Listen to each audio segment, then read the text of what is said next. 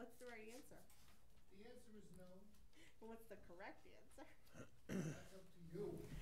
I will get to it. That's what you keep telling me. I know, I will though. We have a whole year, right? It's 7 o'clock, but we're expecting 2 other members to be here, so let's give it a minute since we're gonna be covering some procedural items. I'll tell you what, I'll do it before I go on vacation. I don't, you know what, it is what it is. You do what you do. It's fine. Yeah, I'm rolling sound. Okay. Okay. That's only a warning. Careful what we say. We have hot mics here. They're all hot mics. Yes. David Paul. Usually pretty good. We're at 7 tonight. That might be calling people. Yes. I thought when I sent the thing, I say we were at 7. You did? Everybody. You did. I remember You did. saying Because I had checked the website when I was trying to remember, and I sent you the thing that wasn't. Right. Whisper it's White. like. Still going through withdrawals, not receiving my manila envelope on So Friday we- and Saturday. That was always I part of took my pictures, though. routine to be able to kind of look at it over the weekend. Well, now you have to go to your email Now I have to go to on email. Thursday night. I'm a tactile Well, learner. there's a- When I there's see it on strips on paper, it, it so. tends to be more. When When is the plan to go back? Can't wait. Well, so we don't know. They It haven't won't be really for a started any of the reconstruction. I was gonna say, have they started with anything? So most of the demo's done, but they've got a couple outstanding issues. So Very nice. they're trying to figure those out. It's just the town It hall. probably will be Yeah. Christmas-ish. Really? Oh, really? That's huge. We'll have our Christmas party at the new town. That's so crazy. I mean, it's gonna be at least 4 months, solid months, once they start reconstruction, so. Wow. That is so Do you have nice. Dave's email? Dave or Frank? Do you have Dave or Frank's? I don't think I have cell phones for them. Is that, we're waiting for Frank? Frank and Dave Paul. Frank and Dave. I have Frank's cell, I can text him. Frank Durson. No phone Frank, number. that guy, he's hard. Vice chair says yours charged. I don't have numbers for Request your anyone. presence. Another minute. So they're all excommunicated from the board. All those in favor? No, this is when we sign them up for things. Yes. You've That's never, right. have you Yes. never played That's this the game? best. Come That's on the now. best. They can This be is the military, liaison to every everybody. committee. Do you have any liaison roles that are unfilled? Which are the ones that we find least attractive? We'll do those Just those. first. Well, I don't know, we're not even gonna wait for the others. Oh, we got we're not Photoshop gonna it. worry about that. Photoshop Frank and Dave. Is there gonna be like an inflatable over here? Like with you, I'll just Yes. The little picture. That was We'll awesome. do a cutout, right? That's what we'll do. At least you had that on file. Yeah. Oh, I told you I was gonna do something, so, I'm gonna improve that. I'm gonna improve that a little bit. Well, why don't we start? I want to thank everybody for starting a little bit earlier today, 7 o'clock. I want to welcome our new members. This is a major change for the board. Typically, it's only 2, it's 4.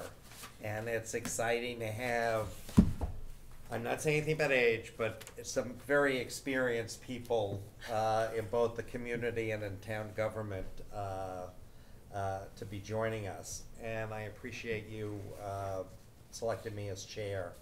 One of the things that I want to do this year is make sure everyone knows that this is a board and everything has to be presented to the full board.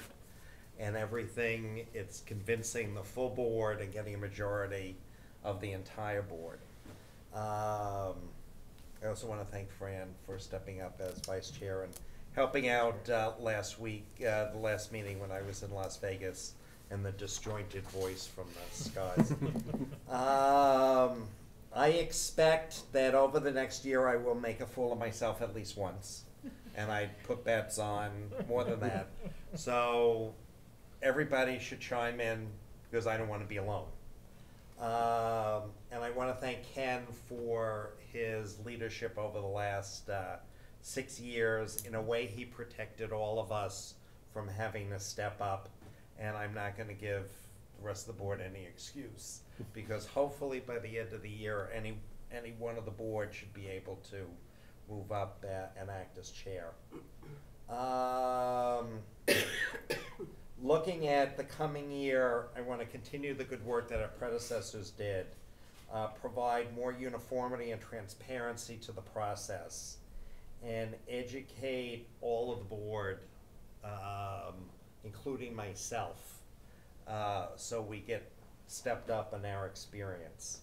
And Jennifer, you want to touch on? Yeah, so just to touch on that a little bit, so there's a group called the Citizen Planner Training Collaborative that is part of UMass, and they do a lot of planning workshops for cities and towns, and they do a spring conference and a fall conference every year, and they also do some on-site, I should say, would come here. So I've already reached out to them, because I feel like not only with the 4 new people that were just recently elected, but last year we had, you know, 2 remaining new people, 3 new people.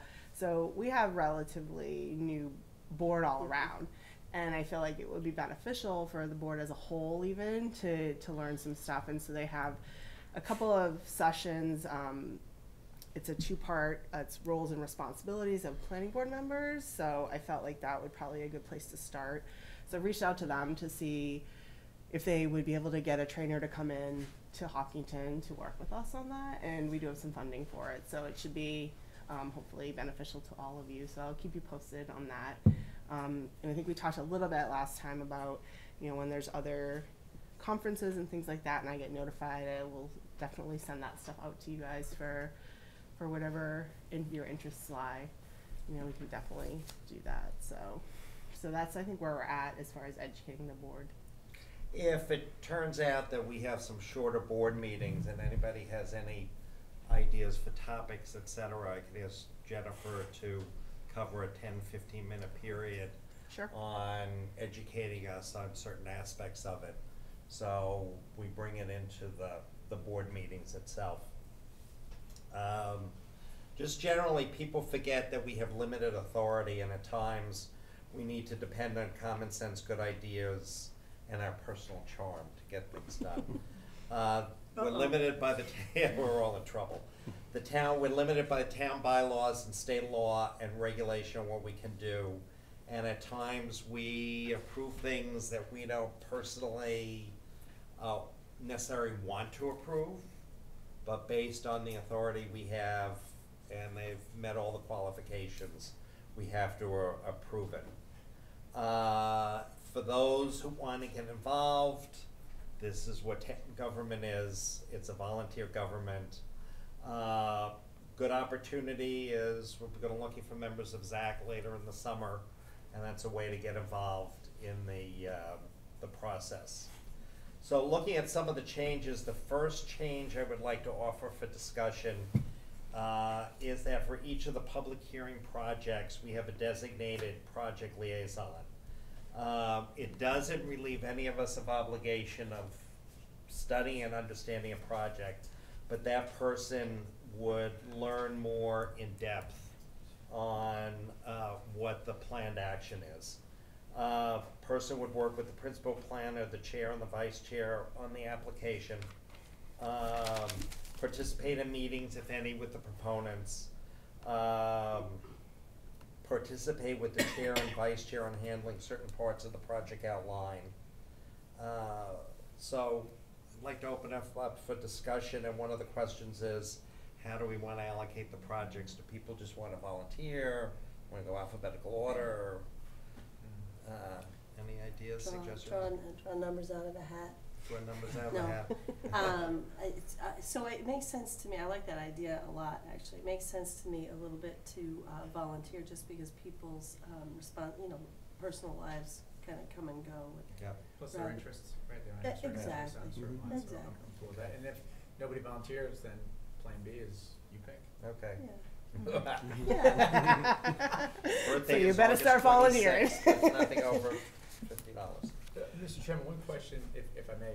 Part, maybe the responsibilities will be kind of further elaborated upon, but is this individual who's kind of the point liaison also interacting with the proponent at all, or is that interaction going to be primarily with board members? We're a combination of both, but we're gonna cover interaction with the applicant a little bit later on, because that's also something that I wanna formalize and make sure it's part of the group.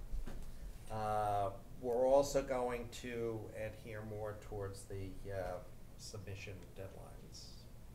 So, for those of you who don't know, our deadline for submittal of information for the meeting coming up is Tuesday at 5 p.m. So we've been somewhat flexible. We're going to stop being somewhat flexible and be more strict about that.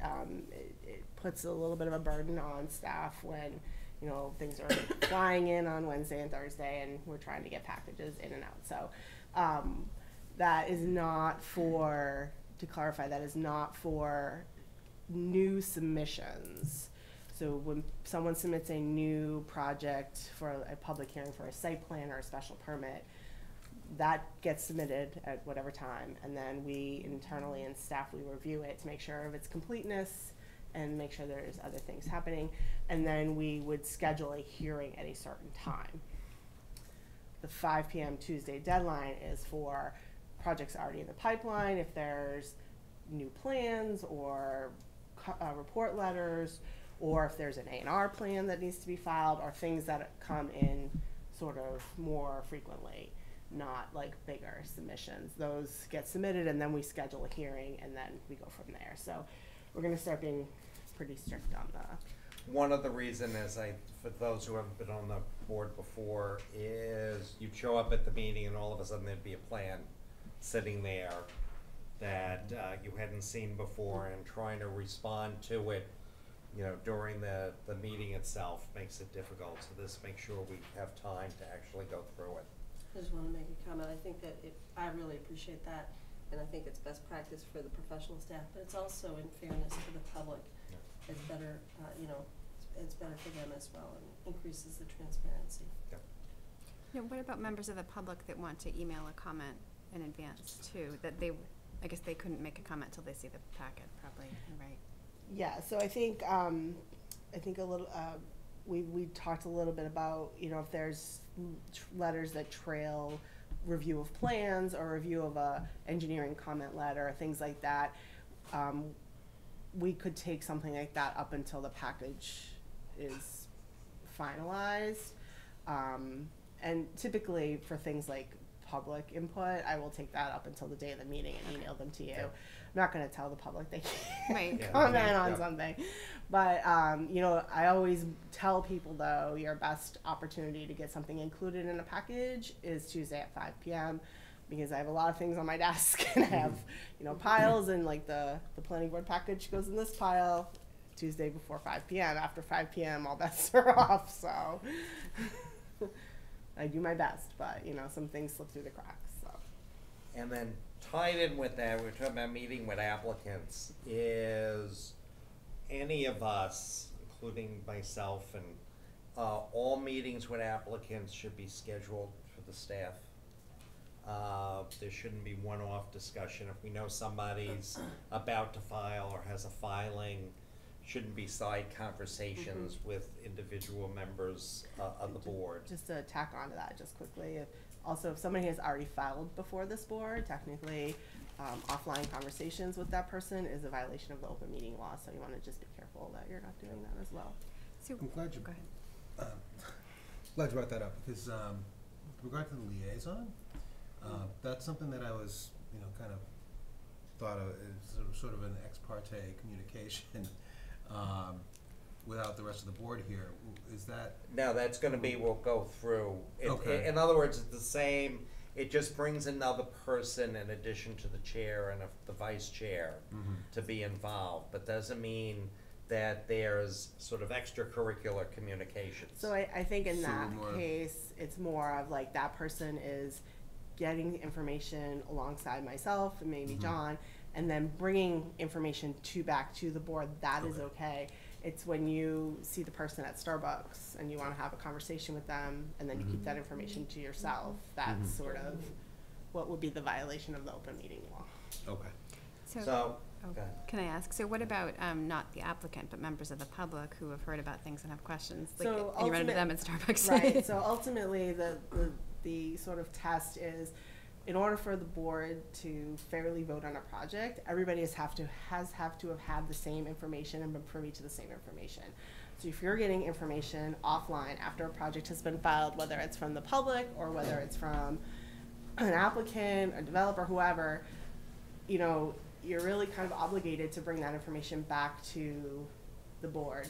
In order to cover yourself, your probably best is to say, look, there's a project before the board right now, like, if you have comments, put them in writing, come to the meeting, we need to address that before the board. I know, like, your instinct is to want to help the person and listen to them, and I get that. And it's fine if you want to listen, but then I would sort of redirect them to put all of that back into a letter to the entire board. Okay, so if we get comment, usually people are asking questions and I can just send them the link to the packet, say the thing is in there. you Yeah, know, that's and- fine. yeah. Like, that kind of stuff is fine. But it's like when you get into like the discussion and then they pull out the plan and they say, this is what I don't like. Yeah. And what are you going to do about this? And, you know, that's the kind of back and forth that really Okay. shouldn't be happening. And so if that were to happen when we were to get new information from a member of the public, we should write it down and send it to the chair, or send it to you, I guess? Yeah, either way, Okay. it's probably fine. So we can redistribute it to the entire Yeah. board.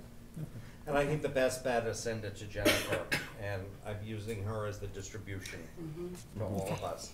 So no side discussions, the principal planner can meet with the applicant on own for procedural issues, questions, make sure packages are complete, et cetera. I will meet with Jennifer on Tuesdays after the 5 PM deadline, to review the next meeting. The vice chair is welcome to come to any of those meetings. And then if the meetings are, if there's any meetings with applicants or potential applicants who wanna meet with the chair, it'll be scheduled through the principal planner.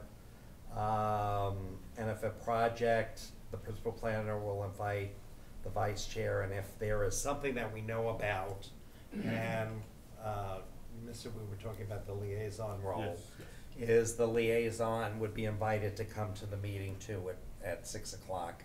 And we figured we can schedule it differently, but for many of us who are working, 6 o'clock might be a better time. And that's the night that the town hall staff is available in the evening, so. So 6 o'clock on the same evening of the meeting, is it? No, the Tuesday before the meeting. Tuesday before, okay. So 5 o'clock is the submission deadline, and then I'll meet with Jennifer at 5, and then if there's any follow-up meeting, discussion, if a developer wants to come in, that's at 6 o'clock. But they would all be scheduled in advance, so you would Right. know. Okay. It's not a drop-in session. Yes, yeah, and we need to ensure we have no quorum issues, that we don't have too Right. many people show up.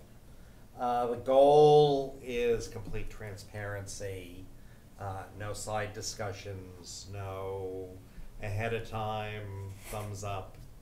Not that it's been done, but just make sure everybody's on the same page.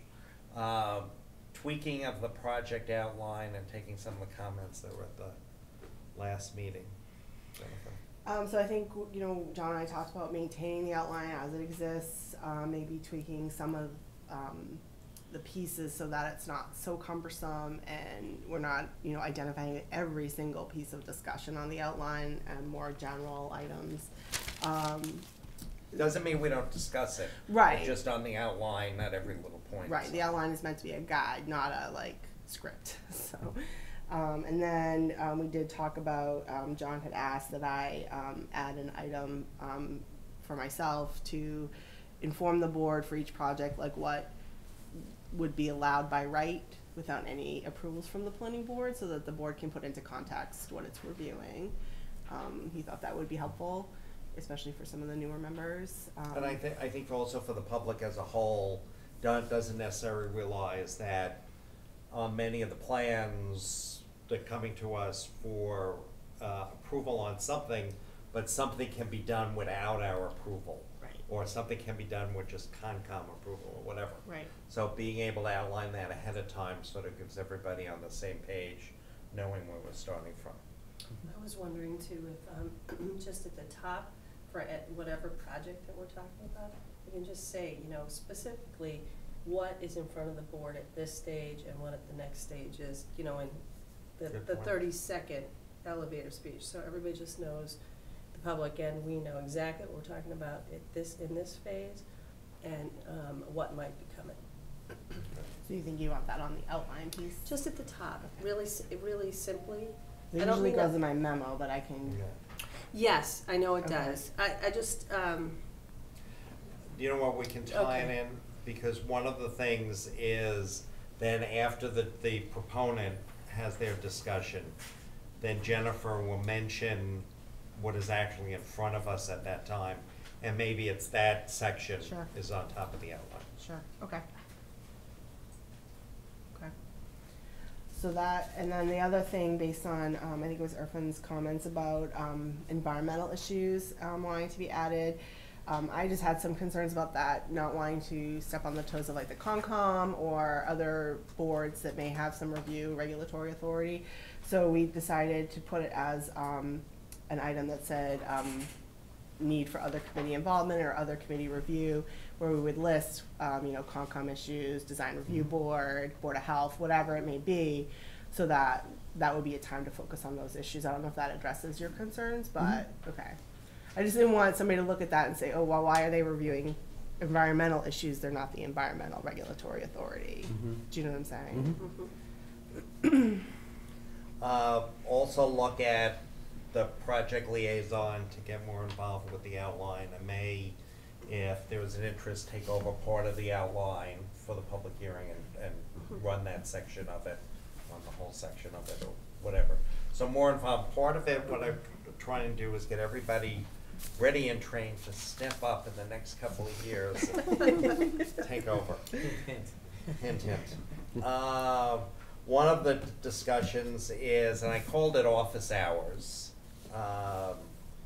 and some time for basic questions or educational session. It's not time for discussion on specific projects brought by applicants, but general items. And maybe we do once a month at scattered times and kind of rotate the principal planner who volunteered and members of the board and set up. So, you know, for July, we'll do it such and such, and just a time for people, if they come in, have general questions, nobody may show up, but the opportunity is there in kind of a more relaxed setting. Also puts, you know, FaceTime for you guys with the residents, so that they're not always coming here angry. That's what the selectmen do, is when Yeah. we're in their meeting.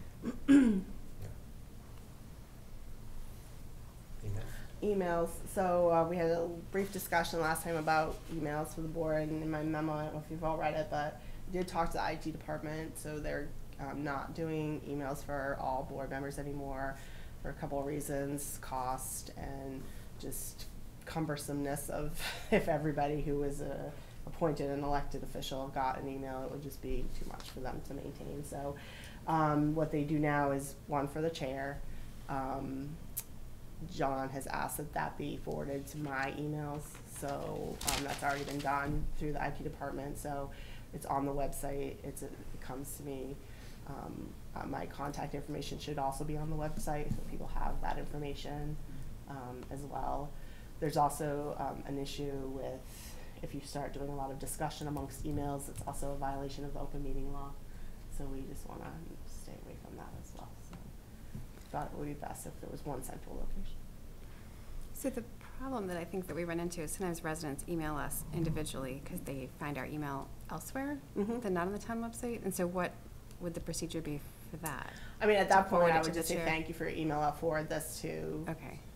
Jennifer or the board, or however you want to phrase it. I mean, obviously, don't say I can't look at that. You know what I mean? But I mean, I just think, you know, just say thank you, and I mean, if somebody's sending it to you, that's, I mean, you can't help that. Right. one of the things I always did, and will do, is if I respond to somebody, I always put Jennifer on as a copy. And then, and you essentially have that message, but then you have the whole correspondence link. Because we are responsible for helping her maintain, the town maintain that. Right, I know. So when I went to the workshop that Connor did in January, they were suggesting that we create, if we didn't have a town email, that we create our own special email that was for our board work, like, Amy Ritter's planning board or something, so that it could be separated out easily in case there were public records requests. So I don't know. I know people who just create a separate folder And just be diligent about putting them in there. into that folder. I mean, I don't know that you need a whole separate email, Okay. but. And so I was looking at the town website, the planning board section, and I don't see an email anywhere. I'm trying to think. Okay, I had already asked IT to do it, so I will double check with them. Maybe if I click on John's name, it'll pop up. But I think it's when people can't find the right email, they're more likely to try to email us individually. Right. Yeah, I will make a note to contact IT tomorrow. Yeah. Okay. And before throwing it out for other suggestions, probably the most important item, and Jennifer's laughing, is it has become, when we have these 2.5-hour meetings, who can control their personal biology the best by sitting in the chair, being awake, not having to get water, not having to hit the restroom. So I have requested that if we know it is a full session, that somewhere in the middle, we take a 5-minute break to get up, stretch our legs, bio break or whatever. Halftime. Maybe we can get a show going on. Yeah, I thought maybe, sing. Bring in a karaoke machine. Yeah, do a little song, Sweet Caroline or something. Any other suggestions? I have a question. Is 7:30 the preferred time, or is earlier possible to start? I stay here usually, so I'm come at 4:30. Okay, 4:30 is too early. Yeah, I think 7:30 was based on, I'm open for discussion, but I think 7:30 was based on people coming from wherever they're coming. Yeah.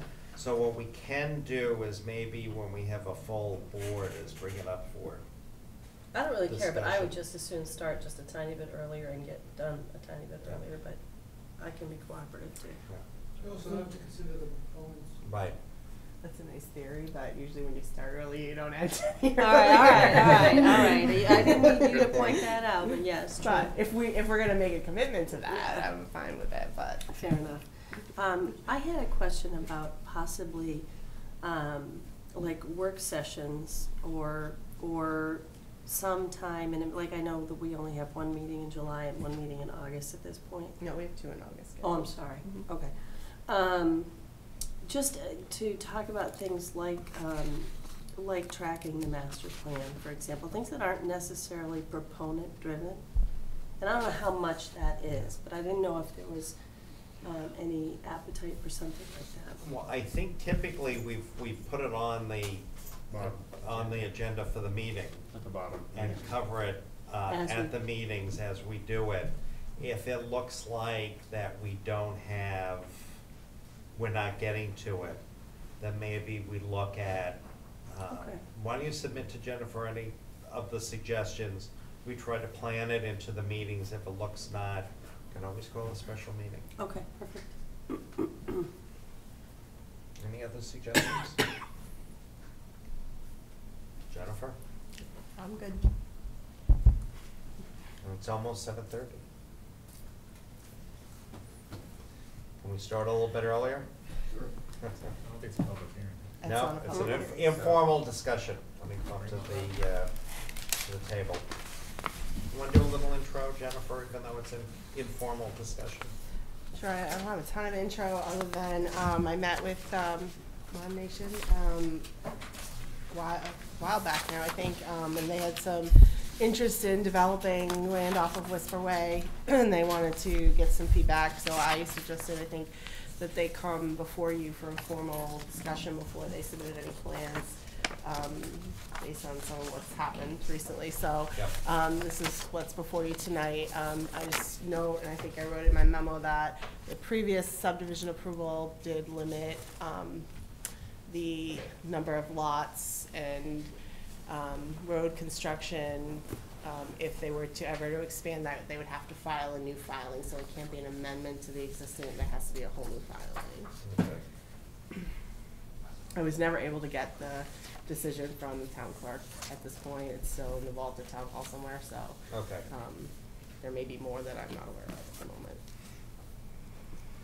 Good evening, Ron Nation, opponents, Peter Lloyd with Gary and Howland, two sons back there, Chris and Craig Nation. Peter's gonna walk you through this. Okay. So the existing parcel, well, it's made of three parcels, the outline is in yellow. It comes up like this down. So we have 495 south in this location here. Wood Street runs along the bottom. And then this cul-de-sac, this 800-foot cul-de-sac is Whisper Way. So it's currently constructed. It's not paved, it's just like a gravel road. So like I said, the total area is roughly, put the three parcels together, is 45 acres in size. So we do have a wetland running along Wood Street here. It also has a vernal pool within it, so we have to be 125 feet away from that. We have a large wetland in the back here that goes towards 495 and under it. And then we have a small isolated wetland in this location here. We did do soil testing throughout the parcel, a lot of ledge. And there was some additional soil testing that was done previous in this area here, and they came up with a very good perk rate and depth to groundwater. So this is my yield plan. We have an existing house on Wood Street right here. We have two existing houses right here on Whisper Way, and then there's a third house that comes off the cul-de-sac that's located right here. So those are three existing houses, and the rest of the lot is vacant. So what we want to do is we want to extend the road like this around. So this road A from the end of the cul-de-sac around back on itself is roughly 2,900 feet long.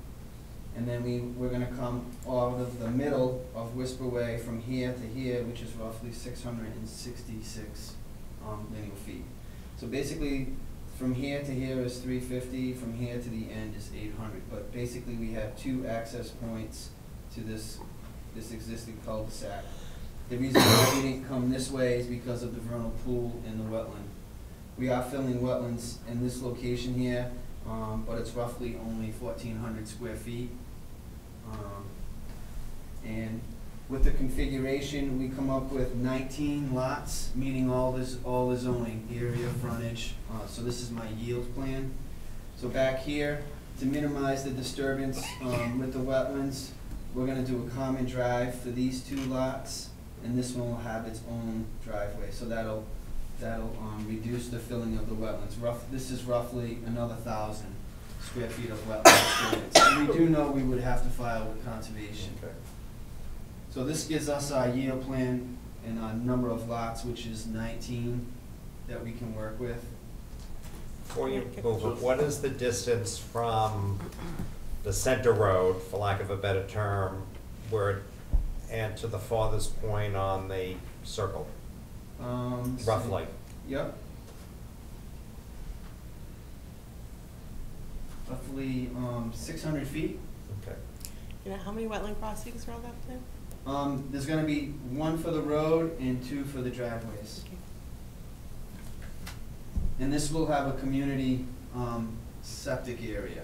Okay. So all these lots would gravity to a pump station and then be pumped up to a community leach field. Okay. Before you remove it, any questions from the board? Yes, I do have one, Mr. Chair. So that's a house with a road going completely around it? Correct. I don't think I've ever seen that in town, have we? Is there any reason why you did that? Just because of the shape of the lot, yeah, this is a very narrow area, but the area is kinda like a big rectangle up here. So we're trying to get frontage to cut the lots out to maximize the number of lots. So And we didn't wanna do a cul-de-sac, so this is basically a loop back onto itself, and then coming out, that's why we did that. So- Mr. Chair. You done, Dave? Yes, I think you're, comment Yeah, about it. well, yeah, just one comment, what Peter's referring to it as a yield plan, this is also a by right plan, Right. if you will, you know, the conventional zoning. Right. Right. Except I believe because of the number of acres, you have to do an open space plan first, right? How many acres? It's more than 10 acres, right? Right. Yeah, so you have Right. to do an open space plan. Mr. Chairman, just interested in terms of the topography, is it slope all the way, is it pretty flat? What's the? This, if you, it is, it is pretty steep. You're looking at probably, so 490 is right here, and it slopes down to 495, and then if you look down here, it's at 350. So you're looking at like 140 feet. It is, if you go out there, it's a pretty good slope, and then it drops, because you can see the contours, it drops pretty steep right in the middle, and then it kind of flattens out, but then it drops again. And where you see all these contours like that, that's kind of like ledge. Yeah, I was trying to, put that list, anything else for him? That's good. Is there frontage on Wood Street, it looked to me like, or is it, for the Yeah, we biggest? do have frontage all along here on Wood Street, correct. But there's not a way to get the road, or instead of having two entrances on Whisper Way, have one on Wood Right, Street? the reason why, this is a vernal pool, so you have Okay. to be, you're supposed to stay out of Yeah, sure, yeah, disturbance. We would have to do another filling if we came through here. okay. Which way's north? Sorry. Sorry. I have a hard time. I would say north is down the page, Okay. because this is 495 south going up. Okay. So I see a separation in the wetland area that you say has the vernal pool, and it looks like there's another wetland. Okay. No, down, Over right here? there, yeah. Yeah, there's an existing crossing right there. Okay. So there's like a little cot path or that crosses there. And is that owned, is that part of the lot, or is That that is part of something the that could lot, be? yes, yep. There is also, let's see, this driveway, there's a driveway that comes out right about here, and I think Fafford has a development right across the street. Mhm. In this area here, there's a condo development right here. So if we did come out this way, we would have to come further and might do more disturbance within the, you know, the Okay. buffer zone in the wetlands in this area, because you probably would want them directly across from each other. Mhm. Any other questions from the board? Continue. Okay. So with that, we come to the open space development. So basically, we still have that existing 800-foot cul-de-sac right here. So basically, what we want to do is we want to come in 600 feet and then split 400 this way and 400 that way. And then you can see the red is the outline of the developable area. And that's basically 19 acres in size. And the open space would be roughly 26 acres in size, roughly. We still have the shared septic system. We do have the 19 lots. This lot is included, but we were gonna wonder if we could continue to use the existing driveway for access onto Wood Street. But that was a question, you know, more we're trying to get feedback for the layout. On this one, there is no filling over here, so the only disturbance would be the filling for this main road, which is the 1400. And everything else is condensed into this area here.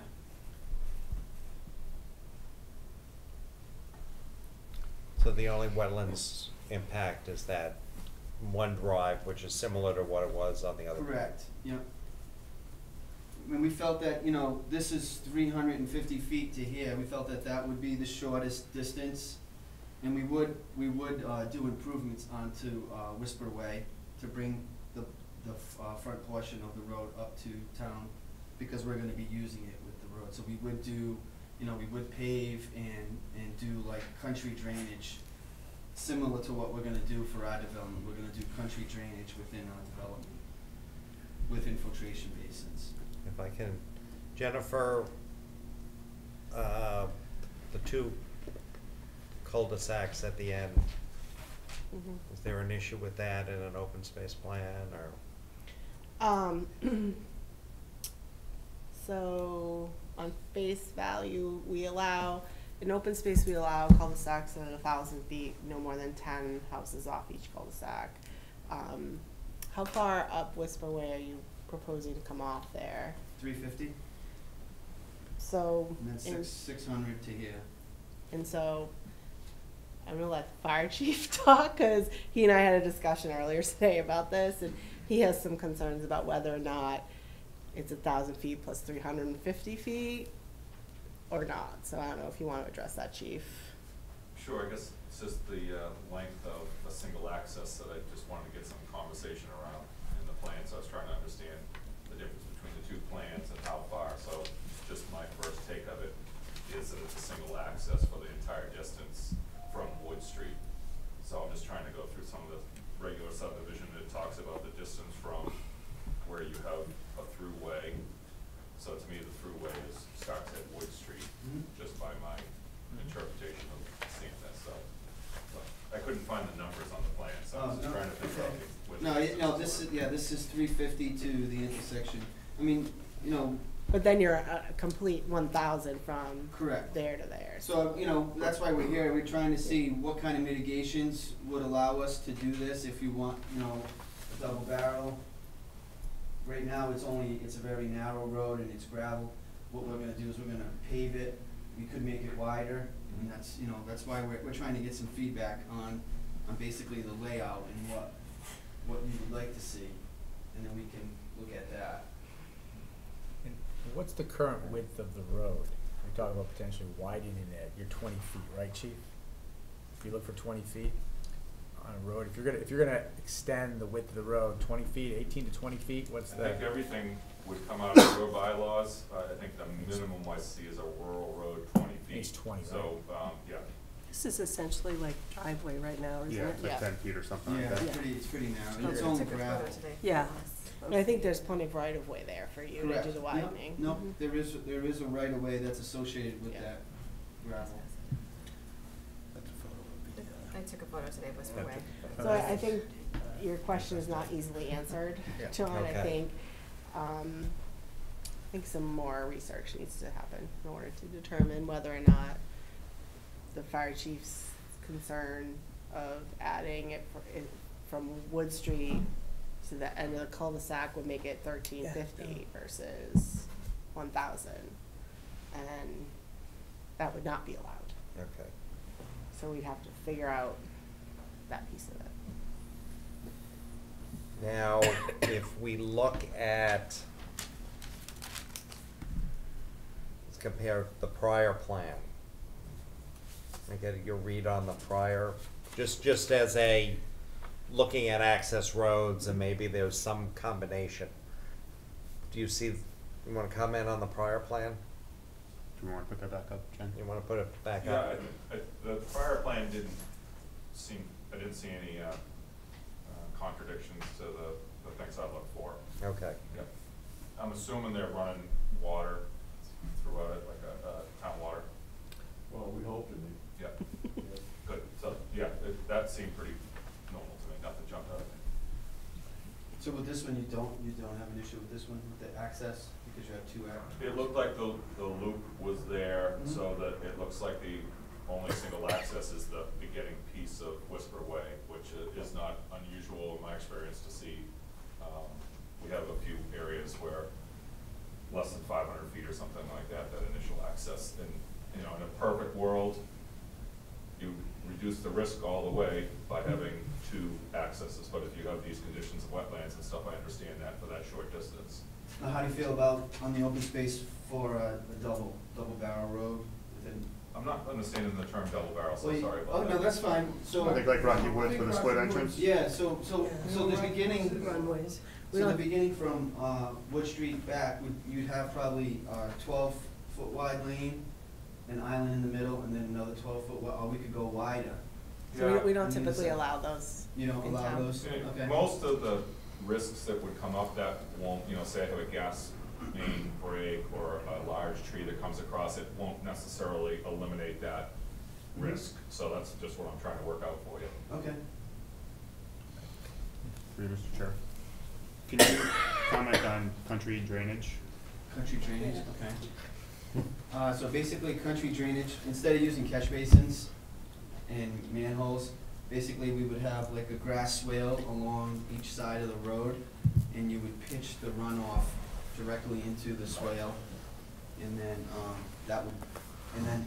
at one point, you would have like a drop inlet, and it would go into the drainage and go to a basin. So it's more like trying to get rid of the catch basins and Yes. just use the swales. So I have a comment for the planner. We know. Legacy Farms did that, and to me, it's an eyesore. In fact, every time I drive through there, I can't even look at the trees or the houses, because I stare at this dirt on the side of the road, I'm like, it looks like it's still under construction, even though I know Bryce here, but he's heard this before. What kind of control do we have over choices, whether traditional or, because that's So we encourage. it's a lid, right? Low impact. Yeah, we encourage that kind of drainage in this town, so. And why is that? Because it's better for the environment, it's, a preferred Cheaper for the method in this developer. day and age of drainage, so we've always encouraged it, it's less pavement, we like it. So the board would have to take an aggressive stance on, Why is it less pavement? because he's not doing curbs, he's not doing, It's those still the kinds of same width things. though. Right, but he's not putting in curbs, so, there's pavement right there, so, and you've got the grass swales. So, the board would have to take an aggressive stance and be in agreement that they don't want that kind of drainage anymore. in I town. would question the direction of the town being that way, and I'd like to see some documentation where we actually encourage that, because I think Sure. that's a personal opinion from past members, and Sure. I don't think it's the way to go, and I think it's just an easy out for the developer to get. I think cheaper there's subdivision development. regulations that requires that you encourage it, but I'll pull it up for you. Okay, thanks. I think it's an interesting point, Mr. Chair, that, that's a great topic for us to get a little educated Right. on the different choices, because, I have a tendency I haven't seen it, so I don't know what the complaints are with it, but I have a tendency to lean towards wanting the more environmentally sensitive, less impact, solution, so that would be interesting to see the choices and where the decision points are in that. I would suggest take a ride down Legacy No, South. I Yeah. definitely would.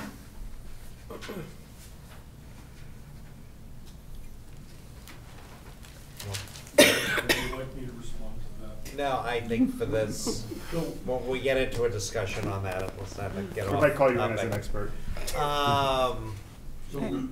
Looking at this plan, would it, to calm the issue of the over 1,000 feet, would there be an ability to off the left cul-de-sac to maybe at this point say, run a road down that you would, had mentioned in between that gap? We can look at that, but, you want it paved, or just emergency access, gravel? No, I think it has to be paved. We could definitely talk. It's, Yeah, we it's a can nice talk. advantage, Yep. I had a couple of questions when you're ready. Mhm. Okay. So I was curious about the distance in the bottom plan. There's the first plan, the yield plan. There's 3 homes at the very top. No, I'm the sorry, other plan. at the The first one, the conventional yield plan. plan. There's 3 homes at the very top. Are they not a concern for fire safety? Like, they seem pretty far from the Whisper Way. Or, but is it still less than was it 1,000 feet? These 3? No, at the very, very top. Top left. Upper left. Oh, Yeah. here, oh, okay. Well, I think the issue is that meets Because our there's, regulations, because it's a driveway access, it's not a road. Right. okay. All right. Then the other, could you point out, there's some conservation land and a trail, I think, on the other side of Whisper Way? Can you kind of On point out this where? side? Yeah. Yeah, there's up in the cul-de-sac, there is an area where you can park and you can walk. Walk on the trail. Yeah, so this lot here, this all abuts, conservation land, so this is conservation here as well as in the back. Okay. And to get to that, we are requesting, you know, in the open space, we are asking for a 50-foot offset or a buffer zone, just because of the shape of the lot. Mhm. So, you know, just along 495 and then along the back portion here. So in both scenarios, you're not proposing to pave up until the trailhead, right? You're just paving the bottom section? Right now, yes. Yep. Okay. Yep, we're just proposing to improve up to here. And in the open space plan versus the conventional plan, through you, Mr. Chairman, what are the biggest differences, other than what we've talked about here today? The lot numbers, the same amount of lots? Roughly the same amount of lots. Density's a little bit more in the open space plan, I noticed. Well, density is, it's more compacted. Wetlands, we are disturbing less. We're basically disturbing 1,000 less. With the conventional? No. With the open space, All right, pull it yeah, so down. we only have, Yep. and then, between the open space and the conventional, we're, total, you know, road-wise, the conventional, you have 3,500 linear feet of road.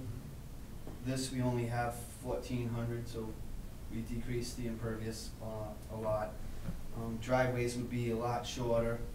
Houses are basically the same, but the driveways would be a lot shorter than in that development. And we are, in this, we are doing an open space of 25 acres. That one, there is no open space. If I can interrupt for 1 second, we have a public hearing that should have started at 7:45. We'll delay that if we can until another couple of minutes. But I just want to acknowledge there is a public hearing, but we want to continue on this. Through you, Mr. Chair. Yeah.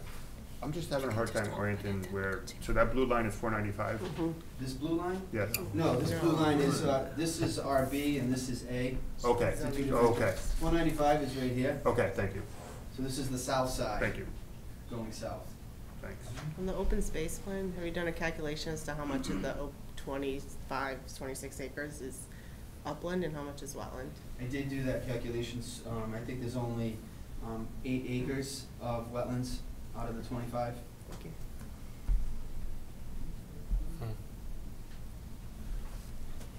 Mr. Chair. Yes. So with the wetland crossing, you'd have to do compensatory wetlands. Where would that be proposed? It would be proposed adjacent to the crossing, so, you know, Right. we would have to, you know, there's upland here. Yeah. So we'd probably construct it there in that location. Wherever you fill, you try to replicate in the same Right. location. Through the chair. So talking about the buffers, that's not up to this board, it's up to the Conservation Commission. But do you have a plan that shows if they hold you to the 100-foot buffer? Or is that a different plan altogether? You say that again? You were saying that you're hoping to get a 50-foot buffer with the wetlands. No, I was hoping to get a 50-foot, for the open space. It's supposed to be 100 feet. Yeah. We were going to ask for a 50-foot buffer Right. instead of a 100-foot buffer. And We're not gonna change the buffer to the wetlands. No, but is there a plan showing what if they say, they might say no to that? Is there a plan reflecting that? I have done the plan, but I didn't bring it with me. So if I could get, just looking at trying to wrap this up, any general comments, and I'll throw one out there, is the concern on access. So you know that's an issue, and that is a concern. Any other issues with the open space plan that people have? I would like to request that we do see a Plan B showing two options, because Conservation Commission makes that decision, and we don't want to lead them one way or another. We need to see the whole, every scenario that's possible right now, just to have an open field of what can be done, so we can help choose the best. And right now, without that, we really can't So, again, it's a question of coordinating with Conservation Commission, and something we're trying to work on. Right. Any other? I guess I just had a thought about the existing trail. I'm just curious if other members of the community would like to have it paved up until the trailhead, even though it wouldn't be needed for the development, or if they that would be more asphalt that maybe you wouldn't want, or if they would prefer to just keep it gravel. So, feedback from, Would that be halt? Feedback from the community. From the community, I guess, yeah.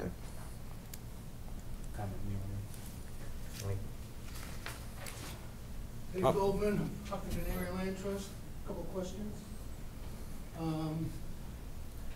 In this plan, you plan to improve the road to the 350-foot point. Is that what I heard? That's correct. On this side of the road, down here, is open space that belongs to the town, and the land trust has a conservation restriction on it. And if you were going to widen this road, you could not violate the area which is owned by the town and covered by a conservation restriction. So any widening of the road would have to go toward the east. There is also a parking area in here, about the 350-foot point for 6 cars as a trailhead. And we would like to preserve the trees that are there in the open space, so you really can't violate that particular piece of the open space as well.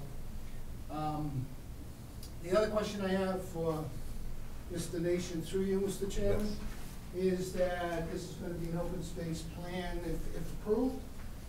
Are you planning to give the open space to the town, or to a homeowners association, or to a 501c3 conservation organization? I think I've always been pretty much steered by the planning board on that, and I think that it usually goes to the town. Okay. I think that's how, that's what I'd prefer to do. This is the only 3 choices you have, so I'm just curious to know where you're going with that. Any other questions? I'm just trying to see the difference between there's quite a bit of elevation change on this plan, and sometimes the elevation changes are challenging, and I'm just kind of curious maybe if there's a potential advantage in one plan or another, how much elevation change you have to deal with when you're accessing, so it's a little, not quite seeing here. It looks like maybe the open space plan might relieve some of that, but I'm not quite sure. Yeah, absolutely. Yeah, so that's kind of a positive for me if it relieves some of that steep elevation that I have to access. Okay. We can meet with you too. Yeah, that'd be great, yeah, I can't quite get it all, there's a lot of contour here. We'll work on that. Okay. We'll work on the Any other questions? Have we so confused you enough? What's that? Have we confused you enough? No, I think we're all right. So on the low impact development, I think is what we call it, not country drainage, right? Correct. So a couple of examples to look at might be Hunter's Ridge off of South Mill, and one that we're building now, and another one would be Penny Meadow Lane. It's a road that we reconstructed. It was a falling apart road, and it didn't have any drainage, so we did the swales, and I think it can be done. It's not an easy thing to do. Right. It's sometimes I prefer to put drainage in, pipe and just be done with it. I think it's almost impossible to keep the winter sand and salt from going off to the outside the road surface, right? So to your point, I mean, maybe if you do go with the low impact design, maybe you could do a curbs where you can, right, where it doesn't affect the drainage flow. So maybe it could be like a compromise or something. Yeah, and then you're focusing, you're channeling all of the drainage to hit that one spot, and it just causes erosion, and we've got out of doing that and a job of doing it in Norfolk, and somebody had suggested that, and then the engineer I appreciate the we feedback, got away thank you. from that. So, Through you, Mr. Chair, kind of along those lines, I'd encourage you to talk to the Conservation Commission about what kind of plantings you might be able to put along the edge to maybe dress it up, have it look a little nicer, but still have the same function. Well, yeah, well, we'll talk to conservation, of course, but, what we have done is we sawed the bottom of the swale. We put sod down and it's getting plenty of water. Once the things are it takes forever to get them stabilized. You're constantly battling this, the big rain comes and everything you've done washes away, and so you keep going back and back and back. So we've just started putting sod in there. Less chance of it washing away. Right. Okay. A good thing about, through the chair, a good thing about working with Mr. Nation is that Craig was on the Conservation Commission for like 5 years. And you were maybe on it for a while. No. So, but they're pretty responsive, and they're very understanding of the environment. Yeah. Thank you. And the only follow-up point I would make is the two you referenced are probably pretty quiet roads, Penny Meadow. So something like Legacy North Farms Road would be a lot more traffic, so there would be a lot more sand and a lot more salt, so. No question. Maybe it works in some areas, but not others, so. Yeah. Thank you. Okay, thank you. Okay, great, thanks.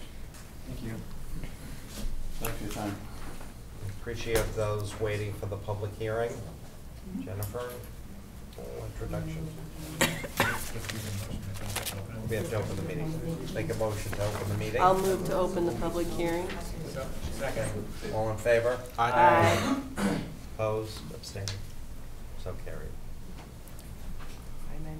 That's your first name. Well, just we have a public hearing, and just to continue the. We have a public hearing for our scenic road permit to remove, I believe it's 2 trees, and a portion of the stone wall. I believe the stone wall will then be restored after the project is finished. This is to connect the home to the municipal sewer system. This is also a joint hearing under the public shade tree law that I believe our tree warden was unable to attend this evening for personal reasons, but he did send comments that he had no issues, I believe. How you doing? Good, welcome. Yeah, just sewer tie-in, the house transferred ownership, and the sewer stubs on the roadside of the stone wall, so about an 8-foot section of the stone wall just has to be taken apart, and I took pictures, and it will be put back the same day. And two trees, one like this and one like that, hickory trees. And just to follow up, tree warden had no issues with Correct. the trees. That's correct. Any questions from the board? Mr. Any plans to replace those trees once? Whatever you recommend. Good. So to follow up on that too, Mr. Chair, but I think we usually recommend when trees are taken down that you plant new ones elsewhere. Okay. To kind of compensate for it, Yep. so. Yeah. That works out. Whatever you recommend. I know the homeowners that live there don't live there anymore, and, so much money was put in escrow. I think there was like an extra, $500 for stuff, and, Sounds like the right amount of money. yeah, well, we didn't, when we gave the price before, we didn't know the trees, and now, so, but whatever you recommend. I can go back to the homeowner, he said, whatever it takes, to smooth this along. We can make a conditional on. Yeah, I'm just trying to pull up the last one we did, because we did condition that in the last one. Yeah, whatever you 2 recommend. trees approved by the tree I have a couple questions. I went Wait, down there. Frank has. Oh, I'm sorry. I got called by one of the neighbors, and I didn't get a chance to drive by and check it out myself, so I'm sorry. But the 14-inch tree, they're saying they reject what the tree warden said. So I would like to ask if there could be straps or something that could be put on the tree for safety, because you're concerned about the trees being too close to the digging and caving in. Yeah. And so I don't know about the root systems, and it looks like from your drawing, perhaps the larger tree could be strapped back so it doesn't fall. the sewer stub's 10 feet deep in the ground, so I kinda have to make the hole wide, so it's safe to go down, so, and that tree is, But it's near enough to the edge of where you're doing it that, that I would like to ask, I agree that it should be looked at for alternative ways to not cut down a 14-inch tree. it's just, it's right there, and it's just. Not from your drawings, it's on the edge. Well, I have a picture of it. All right. And about the stonework, you do wonderful work, so I know that's fine. Thank you. I just have that one question about the one of the trees. No, it's right there, like I said, the sewer stub's 10 feet deep, so the hole's just gotta be wide to be safe for anybody to go down and put the trench box in. Through you, Mr. Chair, I did Yes. drive by today, and those two little trees kind of come out at an angle. Yeah. And there's other trees, more established trees around it that are, I mean, I'd be delighted, to be honest with you, if we had another color. tree to replace it that was in a more stable location and was more situated, because they're both coming, they're both small. Yeah. And they're angling They're out. just little They're angling out over the road. It really honestly feels like it's an improvement if we got another tree. It would be, we're just, yeah. That's all we got, so I'm not sure. There's other trees. Okay, I'm assuming that this is a 14-inch. Yeah. Just for my clarification, and that's a 7-inch, and that's is that? No, not that tree. This Yeah. tree and that tree Yeah, right two there. little trees. And that's the sewer stub where that green mark is right there. And I gotta go 10 feet deep, and that's about 3 feet away So from that's, it. that tree's not involved at all? Nope, not that tree at all. Okay, so that's what I was going by, these lines. Yeah, no. So you're This- talking about two those with trees? the two with the yellow tape on them right there. That little one and that one right Oh, there. It's Yeah. black and white on our version, so. Yeah, I Sorry. know. Yeah. Thank you. Yeah. All right, so I'm on the same page. Okay. Thank you, Jen. Could I just bring just one thing up? It's, when I drove by it today, there's another lot, just a couple, or maybe a couple lots down, that also has some trees marked for possible demolition, and it was confusing to me driving by to see which ones were being removed. So in case any members of the public are listening and thinking, like a That much pub- larger tree. That public hearing is at your next meeting, which is Okay. June 26th. Okay. I looked it up when I got home and could see it was a different lot, but. I had my son leaning out taking pictures so I could straighten out. So Jennifer, you. So the condition we typically use is, as mitigation for tree removal, the applicant shall plant and maintain 2 shade trees on the front of the lot on private property. The species and size of the trees shall be subject to the approval of the tree warden. Okay. Through you, Mr. Chair, just out of curiosity, why is this a failing septic system? They transferred ownership, and in town, when you transfer ownership, they make you tie into town sewer. Okay. Learned something new today. Yeah. And then I'll also put if the board's amenable, a condition that even though he has said he's gonna put the stones back, that the stones be put Condition. back. Yeah. They'll be back the same day, they'll be put back. So we need a motion to approve the temporary removal of the 8-foot section of stone wall, the removal of the 2 trees with the condition that the wall be reassembled, for lack of a better term, into trees approved by the tree warden. Replace the 2 trees coming down. Do we have a motion? So moved. Second. Can I just ask a question? Is there a timing factor on the trees? Not I mean, it's typically, we don't. just Because if they, like, depends on planting season, season yeah, and. I okay, think it's mostly taken on good faith. okay. Yeah, like He looks like a very faithful gentleman. If a year from now they're not, we drive by and they're not there, they're You in want violation of their 2 permit. back the same property? On the same property, but on private property, not on the town property. Yeah, okay, yeah.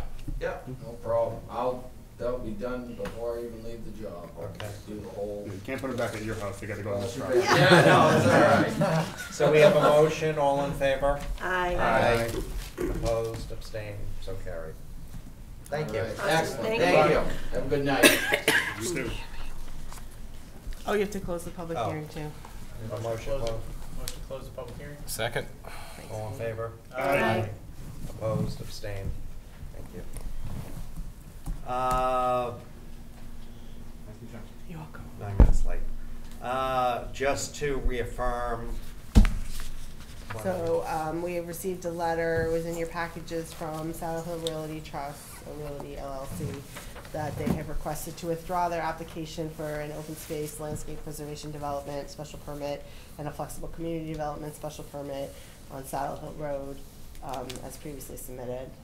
So I just need you to vote to accept the withdrawal without prejudice. Was there any explanation as why? Yeah, I just don't know if I can explain it on camera. They just have decided to go in a different direction, and they will likely be reappearing before you with an A&R plan. I think it was 11. 11 lots. Okay. Get a motion? Motion to accept the withdrawal of the proposal? Without prejudice. Could it be complicated if we reject it? Doesn't really do you any good to reject it. We have a second? Second. All in favor? Aye. Opposed, abstained, so carried. And can you just make an announcement, because we allowed the withdrawal of Chamberlain Wayland tonight at 8 o'clock was the official continuation time of that previous hearing. Can you Okay. just make that announcement that it will be rescheduled for the next meeting? Yes, for those, well, I think you just made the announcement, so I can just reiterate, the Chamberlain Wayland hearing is scheduled for the next meeting. At 8 p.m. At 8 o'clock. Thank you. Next on the item, Mr. McDowell. Mr. McDowell, do you want to come up? Why don't you, Jennifer, talk about what is an A&R for the new members of the board? Plan where approval is not required. Okay. Subdivision approval is not required. That means that the lots have frontage on a public way already. And so you are just basically signing that to say that, and Now, why don't you add what happens if we don't sign? it gets automatically approved in 2 weeks Okay. And there's by no- the town clerk. There can't be any new roadways built, correct? Correct. There's no roadway construction. Now I can let Mr. McDowell explain why he's doing this at this juncture, if you want. Sure. Thank you. Roy McDowell, representing Legacy Farms. I'm actually here this evening for 2 items. One is the A&R plan. The other is you should have received 2 copies of land restricted covenants. One is for natural state parcels A1 through 4, and the other is restored land, which you have plans of these also. One of the A&R plan is actually the next phase of a portion that we will be selling to Pulte. Will probably be coming to you over the next few years with A&R plans, as every 9 months we do a takedown with Pulte. So we'll be going through this process with you every 9 months. And the other thing that's very important, as part of the master plan special permit, there are covenants where we have to dedicate portions of land with each closing as certain categories of open space, whether it's restored open space or various types of open space, and that's reflected on these other plans. The other thing we have to do as we go through the process, and one of these plans shows the remaining portions of land on Legacy South that we're now deeding as restricted land. So the goal is to get to, through the end of this process, and we're quickly getting there, is to get to 500 acres of dedicated open space. And Jennifer, I'm not quite sure where we are at this point, but we're quite a ways there. Yeah, we're close, but I don't have the Yeah. exact calculation. So anyway, we keep tabs on that, and I can get that specific information for you. So the goal this evening, at your pleasure, is if we could get a signed copy of the A&R plan for recording and approval and signatures on these 2 restrictions. These will then get signed and get recorded at the Registry of Deeds. So where you said you have 2, I have like 5 here. I have the south side and the north side. That's right, that's right. Okay.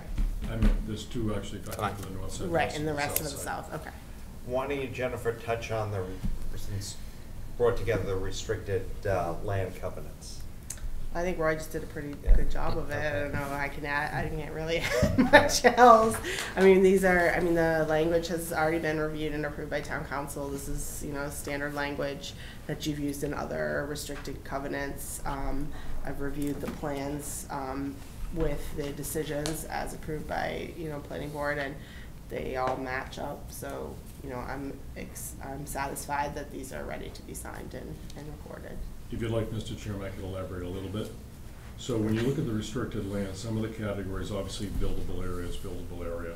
But then we have agricultural areas. There are areas where it's gonna stay in sort of a natural state with trees and landscape and that type of thing. Natural state, very similar, other than it won't be used for agricultural purposes. Restored or landscaped, that'll be areas where it's restored, there's lawn or fields or that type of thing. Then there's restored landscape, which is a very small piece, which is called private portion. There are small pieces where it may not be necessarily for public access, but it's being maintained as private space / restored land. Okay. And those are generally the categories. Any questions? This is actually a very detailed prescribed formula. It was done over many years with the planning board, which is within the master plan special permit. All these forms were promulgated by Elaine and others with the planning board many years ago. Right. Just about through the chair, the format is almost cookie cutter because it's the same agreement. We get a, do we need a separate motion or can we do? Just do a vote to accept the plan of land for the A&R plan as submitted. So moved. Second. Discussion. All in favor? Aye. Opposed, abstained, so There are carried. 2 people, at least 2 people to sign that with the date. 2 of our new people should sign. They signed already. Keep on signing. Your signatures are going to the registry of deeds. Oh, Yes. boy, that's exciting. It'll be in perpetuity. Then we just need a vote to authorize the chairman to sign for the planning board to accept the restricted land covenants for the, as submitted for the north side and south side. We have the motion? So moved. Second. I was too Any busy discussion? listening, I'm sorry. So we moved up here. Let's take a vote, all in favor? Aye. Opposed, abstained, so carried. So, point of order though, the paperwork itself, the chair signs, right? Just That the those- chair, yes. Jen, we sign here? Yep. And a date. And the date on that. Mr. So I Chairman, tap could it. I Yes. give you, could I give the board an update on our progress on Legacy Farms Road South? Yes. Well, to assuage some of David's concerns. As you know, the town engaged the services of Weston and Sampson, who were the original engineers for the road back a few years ago. And we have a not significant, we have a punch list of items that the Weston and Sampson wants taken care of which we also have some trees. There might be 10 or 12 trees that we have to replace. So the trees will be done very shortly. We've had some ongoing work being done out there. We've actually, frankly, added some things to that punch list. We found some cracked manhole covers, which we've replaced. You know, I guess when you ride track machines up and down a road, it tends to break the covers. So we've replaced some sewer covers, some drain covers. We've cleaned out some swales. We've gone through a significant amount of the punch list. We're gonna actually meet with Weston and Sampson out on the site next week and do a complete walkthrough end to end to make sure we get everything that's on their list. We are gonna come back to the planning board with some thoughts and suggestions by the, we now have, by the way, now have the homeowners association and the landowner association, but the homeowners association has been very proactive in meeting with us with their wants, needs, and desires. We have a couple of leaching fields they'd like to make into soccer fields. And we told them we'll clean up the rocks and do some minor grading, but we're not gonna go in there and create a full-blown seeded, sodded soccer field. If that's something they wanna talk to you about, or the Conservation Commission, they can. No field turf? No field turf? No turf. So, you know, there's things like that. One of the things, when we pave the road, that they have significant concerns about, and frankly, we do too, because when the road was originally designed, and you've got, I'll call them rumble strips in a few places, and I'll bring these plans into the planning board at some point and discuss them. When you see the interaction and how the road is used, at the entrance on East Main Street, the way cars and trucks come in, at the circle, the way people go around, we're gonna have some suggestions per our engineers and frankly letters from our neighbors on some of those surfaces they'd like to see a little differently. I'll give you an example. When you're coming down Legacy from, it doesn't matter which direction, if you're coming from East Main or if you're coming from Clinton Street, there's a big circle there, there's a big beech tree in the middle. Gonna do some more flowers and things later. It called for these, I'll call them mini islands. as you approach the circle, have these little islands. Now, we can put them in, we think it's a real danger, the neighbors don't want them. We're thinking maybe when we pave it, we can do that yellow striping and marking, and there's a few places like that where the neighbors think that it's problematic. I think it'll be problematic in the winter for sure, but I wanna come back to you. But I don't wanna do that till I've met with Weston and Sampson, I've met with the neighbors, and I've met with our engineers to come back with appropriate recommendations for the board to consider. Once we've got all that done and whatever considerations are accepted, we wanna get that road paved before October. Okay. And then, once the road is paved, because frankly, I'll agree with David, the shoulders look like crap, pardon my language. They really do. I mean, 3 or 4 feet on either side is just, it's not even grass, it's just compacted dirt. And part of the reason for that, in my opinion, is all the construction that's gone on for the last 4 years, every contractor has brought his trucks, his cars, whatever, on those 2 shoulders, and they've never been able to get seated properly. So now that the construction on the south side is done, every home has been sold on the south side. So now the south side is done, and we pave the road. We're gonna go in and reloam both shoulders all the way through, and we're gonna hydroseed it, and we're gonna put in stakes to keep people from driving on it till the grass is taken. So I think you'll find a much, much more attractive looking road when we're finished. What's the timeline on that road? We won't have that all done before the end of fall. Through the chair. Comment through the chair about the little divider things. I would tend to agree with you. I would think that would be a problem for plowing in the winter. And not just plowing, but if you look at the way the cars and trucks come in off of East Main Street and on the other side, I'm concerned somebody's gonna just drive right over and hit a car on the other side because, you know, they're raised up a bit and they're just enough, big enough, they're small enough to be not noticed so well, yet high enough to cause accidents. So I just think it's a real problem in the making.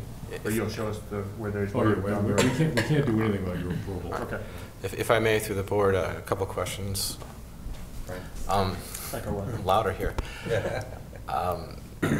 First of all, if there are any changes and stuff, and there are people making comments, we haven't heard any comments, so we'd be open to any comments. No, we'll bring actually letters or a letter from the chair of the homeowners association. I had a meeting with them about a week ago. But I have a question. What's the difference between the homeowners association and the landowners association? If you could explain that. That's a good question. So you actually have a homeowners association, which is the individual villages, which control, I'll call it, their neighborhoods. And you have the landowner association, which is now the principals of Legacy Farms LLC. At some point in time, when we get farther enough along, we're gonna transfer the landowner association over to basically almost the equivalent of the homeowners, except it'll be the landowners. And at the same time, at some future point in time, we're gonna take the private wastewater treatment facility, turn that over to another entity which is part of the homeownership also. At the end of the day, the control of the land, the sewer treatment plant in the villages will frankly be in control of the homeowners. Because when we first built the sewer treatment plant, we had to put in a fairly significant sum of money into a reserve account. It was $500,000 or $600,000. It was significant, and that gets added to every year. It's called a replacement fund. So at some point in time down the road, that'll be a couple of $1 million. And what that's for is sooner or later there's replacement of equipment in the facility, there's replacement of fields, and under DEP rules and regulations, that money has to be sitting there held in an escrow account at all times. Thank you. Oh, one last question. They're asking for additional soccer fields over leaching fields. Is that along Clinton Street? I'm sorry, say that again? The homeowners that are asking for additional fields over the leaching fields. No, if you know, off of behind the homes on Legacy Farms near Clinton, behind those homes there are 2 leaching fields there. Okay, in an interior of the property. Yes, and right now it's just field grass and weeds and whatever, and it gets mowed maybe once a month or something like that. I think what they'd like to do is they'd like to smoothen it out, seed it, probably mow it weekly type of thing. And is that on the treatment center side or the home side? It's on the opposite side. Treatment center? Yeah, it's on the opposite side. So each side, north If you're actually coming to Legacy Farms Road from Clinton Street, yes, if you drove in maybe a few hundred feet and you took a right on the first street on the right, it's right smack in front of you. You can't see it from Legacy Farms Road. Okay. Now, we are going to be going back to DEP very soon, because right now, we're gonna be expanding the sewer treatment plant inside the building itself. We're adding what's called more membranes. That'll happen this fall. Sometime probably next spring, we're gonna be adding more tanks outside. It'll be all underground. So DEP is gonna approve that. We're gonna put more tanks in our front. Because what we're doing now that the north side has started, we've gotta finish the remaining aspects of the treatment plant and the leaching fields for the north side. Capacity. And that'll happen in the next 6 to 12 months. We're gonna be adding 2 more leaching fields on the backside of, if you come in from East Main Street, do you know where the senior living is? You get that parcel there, and then adjacent to that, we have a 6-acre, I'll call it sort of commercial retail parcel. On the very back side of that, quite a ways back, almost to where the rail trail is, if you will. Parallel to that, we're gonna be putting in another 100,000 gallons of leaching in there. Okay. But when it's done, it'll just look like a field. Okay. Any other questions for Roy? Just a real general question, doesn't really relate to anything, but villages, I think you had Building 5 in Legacy North, and I think they're gonna actually be named, right, so people will know their names. And South, how many villages are there, and is it considered one general village? I think there are 6. 6, okay. There are 275 homes on the south side, 15 of which are single-family homes, the rest are condominiums. There are 240 rental apartments, and there are 115 senior living units. So, but in your opinion, Legacy North will probably, people will be referring to the villages, but Legacy South, they probably won't refer to the villages, right? I don't think so. I think Legacy North is, if you've driven through, has a whole different look. Right. You know, it's actually some spectacular views looking to the north. I just saw it today. I mean, isn't that spectacular? Like the 3 rolling hills in the distance. Yeah. And the nice thing is, frankly, because the way the land rolls down away from Legacy Farms Road, you're gonna look right over the houses, because the houses are gonna be way below the viewscape. So I think that's gonna look nice. Sometime maybe later this year, we're probably gonna wanna come back and visit with you and talk about the 180 age-restricted units on the north side. We've been talking to a number of parties about that. I know there's been sort of some indication on the part of, I'll say, some potential members of planning board and others in town, it might be nice to get somebody other than Pulte just to be building. So we have been engaging other parties to look at doing something on the north side. Be a different look, a different feel, and I think maybe a little different tenor. So when the time is right, we'll definitely be coming and speaking to you about that. 2 other items to kind of wrap it all up. We are talking to a few folks on the East Main Street piece where the senior living is, on the retail component, commercial component. Last but not least, we have a house at 83 East Main Street, the last little piece of the puzzle. We tried to get a demolition permit maybe 9 months ago to tear it down. I went through it with the building inspector. The sills are all rotted, the rafters are rotted. It's got asbestos siding on it, which obviously is not original. It's got a slate roof, which is obviously not original. I think the only thing original is the frame and maybe some of the roof girders, the roof rafters. So I think that we get denied a demo permit because part of the master plan special permit required it to be maintained unless the historic commission and or the planning board or selectmen agree to let it be demoed.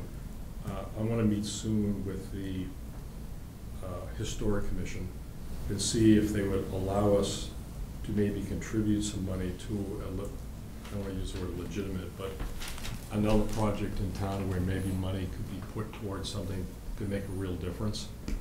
My concern is by the time we strip that thing down to, if you ever saw what it's going to look like when we're done, you'd say, why did we do this? Because it's not going to look anything like it. The other thought was, if they could let us do that, we would design something in its place in conjunction with a retail component, because that is a retail commercial lot, that would be in harmony and sympathy with what is there visually. So I just say that to the planning board, so if you hear us going to the historic commission, you'll know why. Okay. If I could comment through the chair, I hear lots of things about that, and there's no one that wants what you're saying. People want you to do what you agreed to do. It's an historic building, It's a building on Peach Street, and formerly Peach Street, and there's opposition to it if you're asking or talking about it and then sharing that information with you. It's Well, I'm cognizant of that, but I think what I'd like to do, look at worst case scenario, I say worst case depending on your perspective. If we have to stay by the letter of the agreement and strip that thing down to a shell and just reclad it, that's what we're gonna do.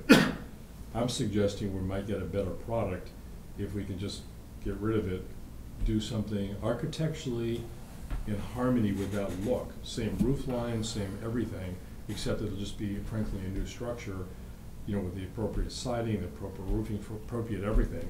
Because right now I've got rotted sills, rotted rafters, sagging, bowed out foundations, and I'm asking myself, is it the intent to keep the visual harmony? Because when I'm done, you're gonna have brand new windows, brand new siding, brand new roof, brand new everything, which will be no different than what I do that's brand new. The only difference is I'm gonna have a better building than the other way around. Now, if the Historic Commission says no, then so be it.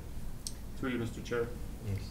Well, first of all, is it the house in the northwest corner of that intersection? It's the one with the aqua color shutters on it? Mhm. Yes. So second follow-up question, if it remains a house, what would it be used for? It's not gonna remain a house. Or what would it be used for either way? If you have to refinish it. Well, if we got it, we'll probably tear out the second story inside. We can do whatever we want inside. It could be a real estate office, it could be commercial office, it could be a restaurant, it could be. Some retail component. Yeah. Okay. 'Cause we'll build a building adjacent to it as part of it and tie it all together like a little village, if you will, with a small amount of parking up front. Thanks. The decision of that, Mr. Chairman, the decision of that is the Historical Commission making that call. It's not just the Historical Commission, it's part of the master plan. Exactly, no, I take that back, I think it's in the host community agreement.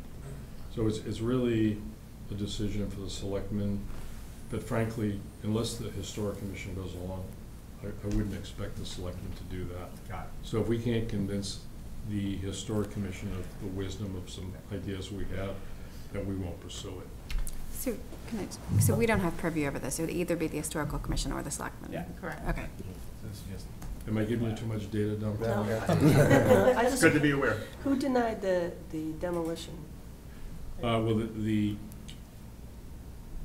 Or have you not the applied? the building department Oh. denied it after they got a letter from the Concom. Okay. Except not from the Historic Commission. Okay, thank I you. mean, frankly, I I don't know that expected it was denied or it was withdrawn.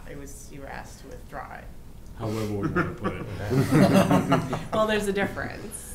Well, look, I don't want to, frankly, I don't want to leave the house sitting the way it is. So either we're going to get everybody on board to tear it down, or we're going to get everybody on board to restore it. So one way or the other, we're going to do something with it. And frankly, as a kid, I collected period pieces of antiques and clocks and things like that. So I'm sort of a historic restoration buff. I did a building in Waltham. It was called Grove of Cronin's. It was a 1920s architectural limestone facade and low retail building. And I did what's called a facadeectomy, where we literally bolted the facade to the sidewalk, tore the whole building down, left the whole facade in place, built a brand new building behind it, bolted it to the new building. Probably cost $400,000, but it was great. So it's not so much the money as it is, at the end of the day, are we gonna get anything different the way I'm proposing it than if we did it to something that's gonna be nothing other than brand new anyway? Mr. Chair. Yes. Different question to ask? Yes. Okay. Probably the last question. Sidewalks along East Main Street? Yes. We actually engaged an engineer to review all that, Boulder Engineering, and that's ready to go to Concom with. So we have to actually probably work closely with this board in Concom, because now part of the land we're putting for sidewalk in front of is now owned by the town. It's that, I'll call it the athletic field parcel. What's gonna happen is, in meetings with John Westerling last year, we've designed the sidewalk going from where it stops now all the way down to where it is down by the athletic field parcel. And basically what it is there's the street, there's a fog line, there's a space, and there's a guardrail.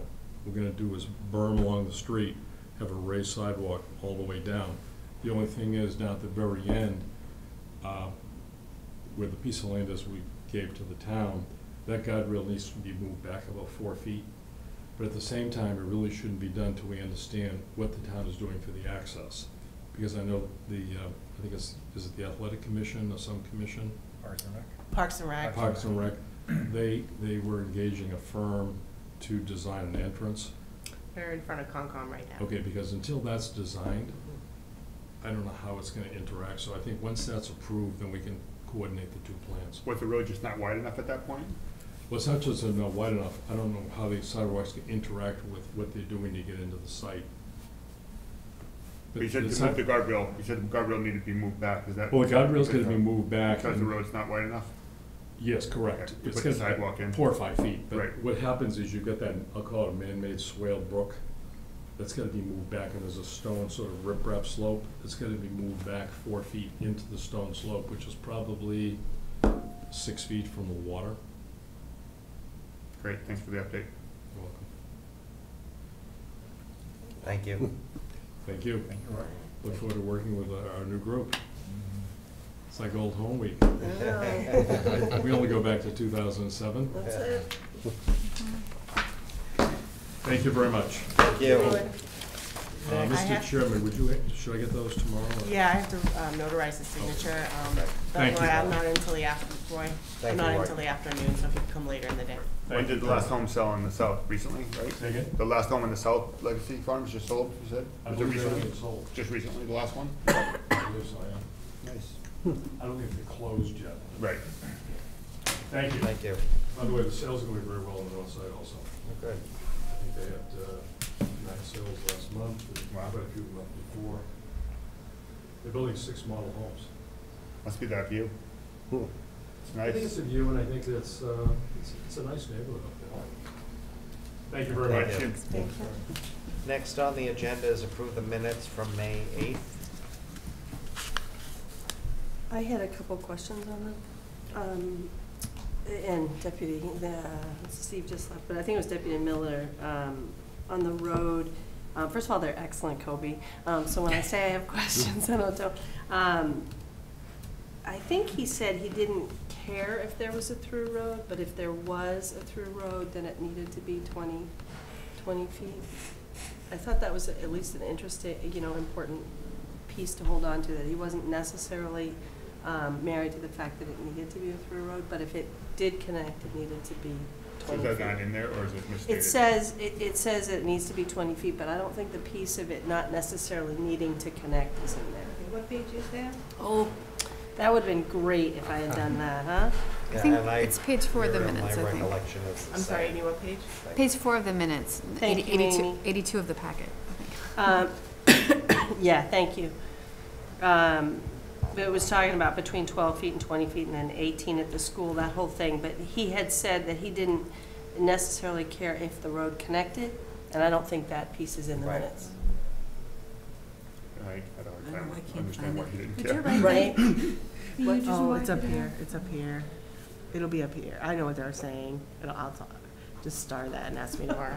I know what you're saying. Okay. You got me. I know what you're saying, yeah. C-Gen, no, C-Gen. The other question that I had on them, for the site visit, I think Mr. Wiseman had said the majority of the board was at the site visit. I don't think that they were. That's factually what he said. I But I remember him don't saying think- that, and I remember questioning. Regardless, if that's what he said, that's what has to go in the minutes. No, that's fine, Okay. but could we note that it was not necessarily The so? minutes have to or- be a reflection of what happened at the meeting. Okay. All right. Well, we can Just- make we're an gonna have amendment, a note at this meeting saying that, And I can write it in the minutes of for tonight's this. meeting can reflect your Yeah, concern, I don't know Yeah. how big a deal it is, but I just remember, I was trying to think, I don't think a majority of the board was at the site visit, so it, just in the interest of Were you? accuracy, I was. I took him to mean that on the site visit, but also have seen the site. I wasn't on the site visit, but I Right. had been there. I think it might have been 4 of us, yeah. I think it was only 4, so I'm happy with it being in tonight's minutes. Okay. That's fine. And we didn't take minutes at the site walk, right? Because it was No, not, I no don't agenda. I wasn't there. Yeah, right. I have one correction, or at least addition. Oh, excellent. I have a clarification through the chair. On page 88, when, What page of the Minutes? oh, 10 of the minutes. thank you. Referring to my apology to Ken, because. There is a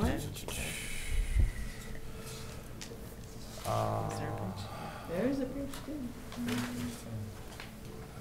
As a member of the Community Preservation Head, voted in favor of request for additional parks funded for. I think he's mumbling.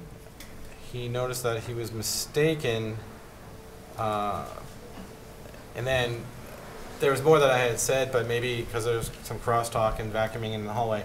I was shown the actual minutes. Oh, I don't know about that. I may not have said that, but I definitely said in the meeting that because I read misinformation in a news article, which is exactly what happened. So. Can you write that up for her, Frank, how you want it to Okay. read? Write up how you want it to read. Like he And noted then that he email it to her. knows And he was don't wait too mistaken due long. to the news article. Yeah. Could you get that to me tomorrow? Will do. Otherwise I get in trouble with the minutes. Yeah. Town meeting. So can we make That was heavily a discussed at town meeting. Yes. motion to approve the minutes as amended? So moved. Second. All in favor? Aye. Opposed, abstained, so carried. That's some thank you letters. Oh, If you nice. guys wanna sign those.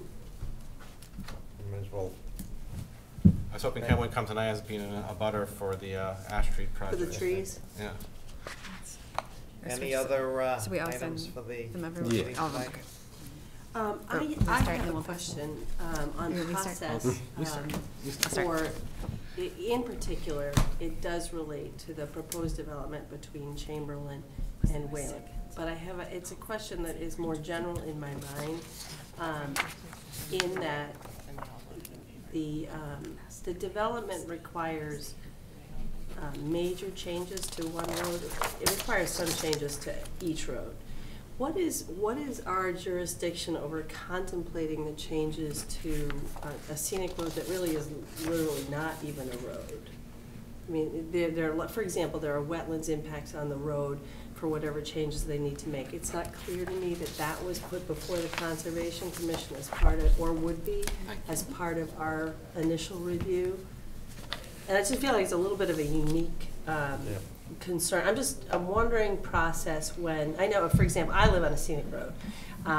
And when a development went in, there are changes to the road, but the road is an existing road. The changes are minimal. It just is, an entranceway onto a scenic road. In this case, for Chamberlain, it's a little more than, it's not even a cart path at the end. I don't even know what it is at the end. So I don't know what our jurisdiction is over that piece. Can I take a guess? And this is where luckily nobody's here except the TV audience who are probably finished with their Sunday coffee.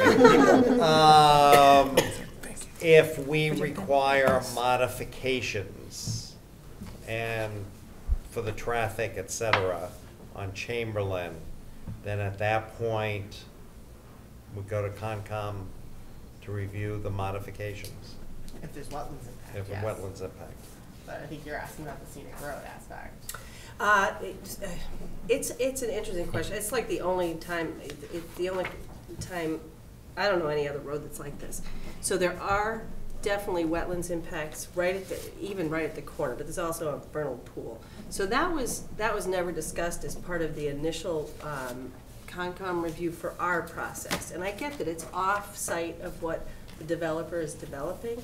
I think that there's no plausible way to develop if there aren't modifications to that road. I mean, that road can't stay the same if it's gonna be built. So I'm just wondering, where in the process, how that happens? So most of that will happen at the definitive stage. Okay. Because that's when he's gonna do all of his engineering and all of his designing. He's not required to provide, he provided a lot of engineering, more than he technically was required to provide you, which is a good thing. I'm not saying it's not. But the design of off-site mitigation is not gonna happen at this level at all.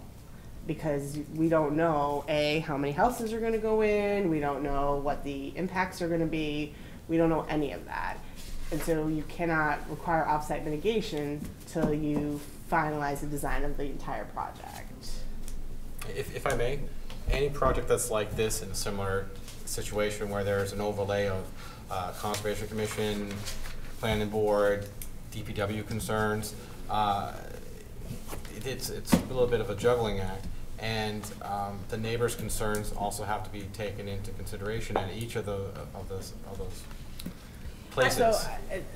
So the uniqueness of this or this type of project, I'm not going to use this project in specific, but this type of project is that they're applying for a special permit for the use first, and the maximum number of lots. And that's the first thing they're applying for, and that's the first thing you're looking at. Now, I understand there's a lot here, there's a lot going on, but a lot of the concerns by the abutters and concerns by the board are valid, but are really should be addressed at the next level. And nobody wants to hear that, but that's the truth, like at the design level, at the definitive stage. This stage is really the special permit requirement. Are they met? Now, the one challenge with this project is you have to find that it's I don't know the exact wording, but that it's developable. And because there are so many wetlands on this site, because he has contiguous sites that have already had wetland crossings, that all plays into whether or not this site is developable. But that is one of the findings. So, but as long as he meets all those findings, I'm not sure that the board cannot grant a special permit. When we get to the definitive stage, that's when we start talking about, other stuff. To be clear through you, Mr. Chairman, I'm sorry, I really, I want to ask the question because this one is coming. Sure. But it's more process, and I'm not looking for a way to deny this permit. I am truly wondering, what obligation or what responsibility or, does the town have to be willing to make dramatic changes to what is essentially the tiniest little road that is just off-site of the property that he owns. There's a marriage here that happens. But it's a public way, regardless. It is a public way. And if he's willing to pay the money to make those off-site mitigations that the board and the town feel that need to happen in order for this project to go forward, I'm not sure the board can. Do you know what I'm saying? Well, if he's willing to build up the road to town standards, and the Conservation Commission is going to give him a permit to do that, and he meets all the regulations, how do you say no to that? No, so that actually answers my question. Like, he has the rights completely to access his property off that public road, just like everybody else who lives on Chamberlain Street. Okay. That actually answers my question completely, right? That's what I was trying to understand, was what our obligation is just because of the uniqueness of that particular circumstance. Yep. Now, I know I missed the beginning part of the meeting, and I'm sorry. So, did we discuss meeting during the summer, maybe less often? Well, we have the one meeting in July, and then when I mentioned to Jennifer is let's look at what's coming down the pike, and if it looks like we can do one meeting in August, we can do it, but let's look at what's being filed, et cetera, before making the decision. Are you away in August, or are you just near the end? But still no plans yet. And then so it's definitely August 14th, and then maybe a second. Is that what we're saying? Well, so right now we're scheduled for June 26th, July 24th, and August 14th and August 28th. Okay. I'll just put right now we don't have anything after. I think August 14th. She's we don't asking have. if we did sacrifice one of the August meetings. That would be up to the board, how we do want to do it. Which we probably should figure that out. They have a contingency plan, right? You'd have to bring my birthday present to the August 14th one. Well, I think by the next meeting, I can have a better handle on what. Like right now, we have nothing scheduled in August. We only have one thing scheduled at the end of July. but I have a feeling that will get continued. I mean, you'll have discussion about it, but it will get continued, it won't happen in one night.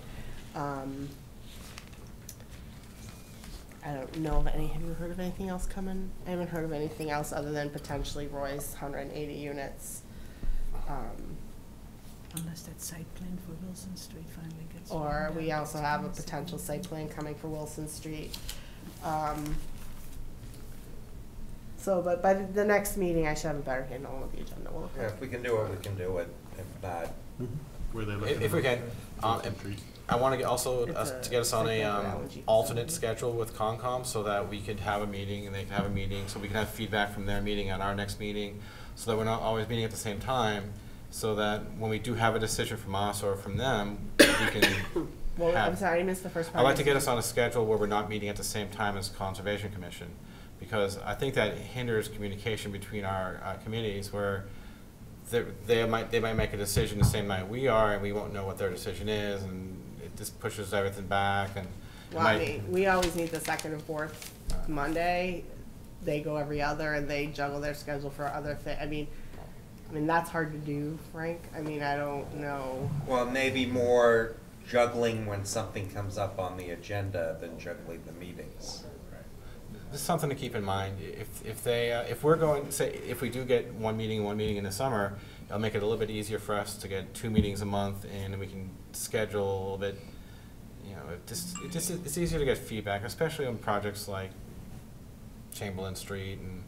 There's nothing that Staville and, prevents, if we had a meeting tonight, a hearing, say, and Conservation's meeting tonight at Senior Center, and they had a hearing on the same thing, there's nothing prevents you from continuing your hearing till you get feedback from But then it makes Concom. things take longer, you know. If we're both discussing, say, Saddle Hill and the wetlands, and we couldn't make a decision on one of the designs until we got feedback from them, and they couldn't make a decision on, well, what design are they gonna look at until they get feedback from us, that kind of thing causes 2 week delays consistently. But if they meet, and then we meet, and then they meet, we know that they're meeting next week, and then they know that we're meeting 2 weeks from now. So, just that kind of thing is hard on Mondays. There's Monday holidays, there's, true. you know, there's Jewish holidays we don't meet on typically, so Mondays is a hard day to set in stone to do every other or whatever it is because of the holiday situation and a lot of that. So, I mean, I can talk to Dawn and try to change your schedule and try to make that work, but. Can we just encourage people, if something has to be reviewed by Concom? Right, but what he's saying is, like, if they're meeting with Concom tonight, they can't meet with us again for 2 more weeks. Which I don't necessarily think that's a problem. Yeah, I know. Right. If it makes it easier for us to get the full picture, it's 2 weeks.